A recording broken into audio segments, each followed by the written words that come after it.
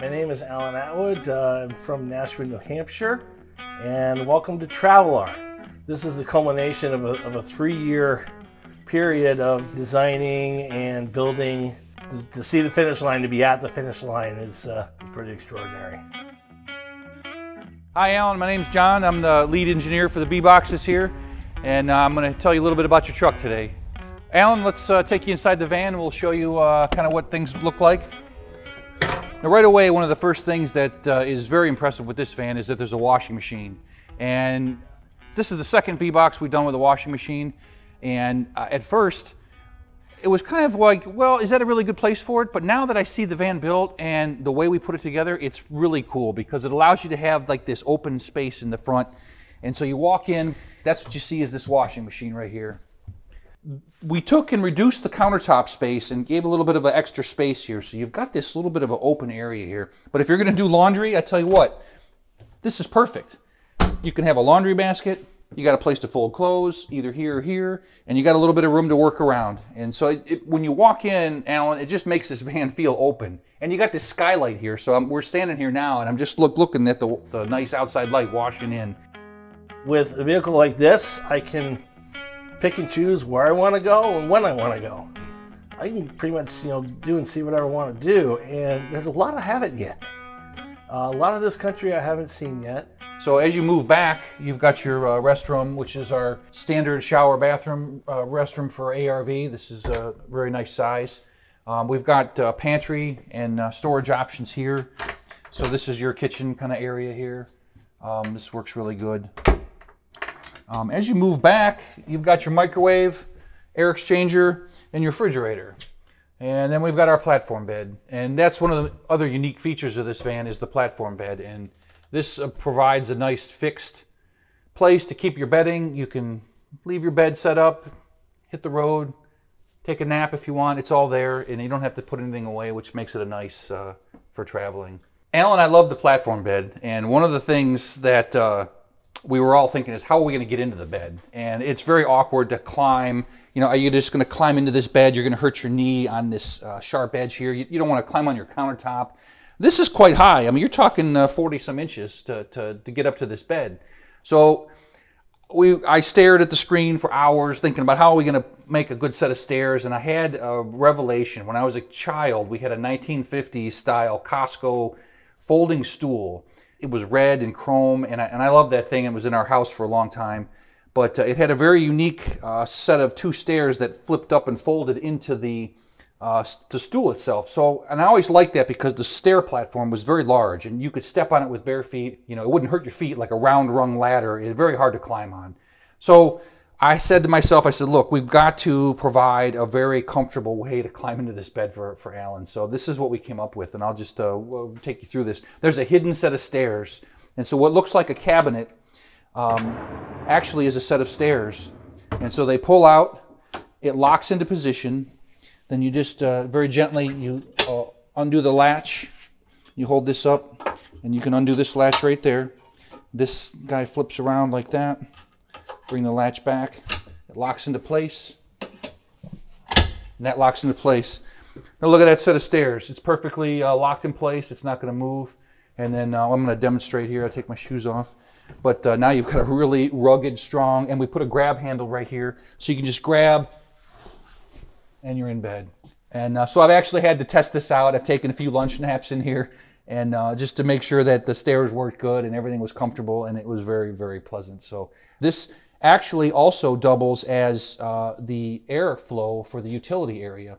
So we've got hidden fans, and then if you notice on the front of this cupboard, there's actually a grated area. So airflow is an intake area, and it flows through, picks up heat from the battery compartment. It's pushed into this cabinet, and then this area here is where the hot air exhausts out the top. So you're taking refrigerator air, sometimes your microwave heat, and it all kind of circulates. So hidden in this section is this cooling pad. Sound quality has always been a key for me. That's why we have the sound bar here that enhances the sound from the set, which I also have in my home. And a place in the back there where if I want to just quietly listen to some music, whether to put me to sleep or otherwise, I have that option there. So these can be linked together. You can play your music. This one swivels and moves into the aisleway. So yeah, the Sonos, it should be a really nice sounding system in this truck. So Alan, to fold these stairs up, it's really easy. What I'm going to do is just walk over. And so you've got this, this cam actuated lever. So you just flip that up and then you can take the stairs and pick them up. And then you want to flip this lever up also, which allows the bottom stair to be flipped over. And then that rests in place. Flip it back down, it now locks in place. You can lay this guy down, flip that one back, that's stationary. The locking handle comes out, and then we can slide that back into position. There you can see down there, there's our air vents where we got airflow that can circulate through the utility area. This is your controls for your fuse panel right down the bottom there. So that is really close to our utility area. So it's easily wired. And right above that, we've got an extra, like a hidden access area to the utility area. So this is like a pass-through area. So Alan, if you want to put your fishing rods or your tackle boxes or maybe some other storage items that are bulky, you can slip that right into the utility area. This has got our standard galley, the stone countertop. It's got our signature radius there. Adam does a fantastic job with the galley cabinetry. This has got some really nice storage in it. So just really neat stuff here. Adjustable shelves. I know that was one of the key features that Alan wanted to have. How would Alan use these? Well, they just have the little clips that pull out. This is very similar to what you'd find in a shelf product in your home. So you just pull the shelf out, and then you pull the clips out, and then you can move them to the position that you'd like to have them in, and then you can put the clips back so you can have different size product in there. Work, I'm involved in amateur cycling. I have my own service and support company. You know, the garage space came really in handy when, if I wanted to, you know, like I said, bring some tables, a tent, a chair. Could be big enough where we could put an e-bike in here. Multifunctional, and that's the key of these things. These things have to be multifunctional, and certainly this is. This is a unique storage area, and I think this is something that Alan kind of specifically requested, that we had multiple hatch doors. So what we've got is the two side doors, and we've got also a back door. And so back here, we've got more storage compartments. These are really neat. We found some hidden space, and we decided, well, you know what? We can't just let that go. We need to be able to use this for a storage space. So we made some aluminum boxes, and we accessed that space, and we got one on both sides there. And there's also another space up here where there's a storage tub that actually accesses more of that space.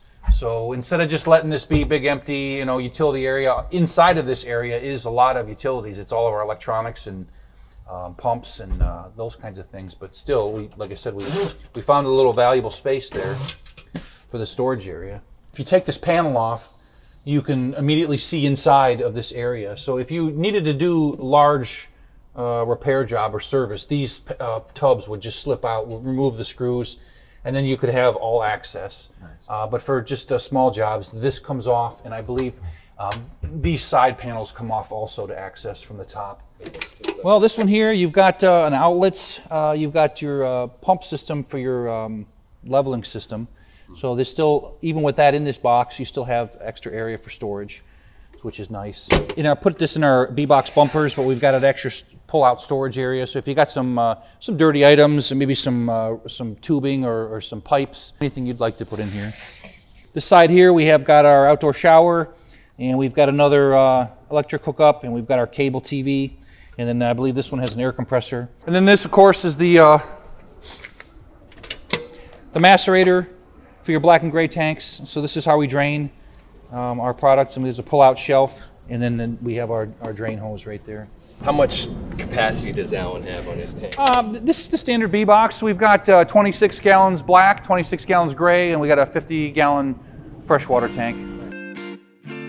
Well, Alan, I really hope you enjoy your van, or we hope you enjoy your van. This is a beautiful machine, and best of luck to you. These things take time for a reason, because, you know, Advanced RV does a terrific job of, you know, asking the right questions. What do you want? What is your purpose? What is your vision? And they help put that together. You know, they want you to have a successful journey.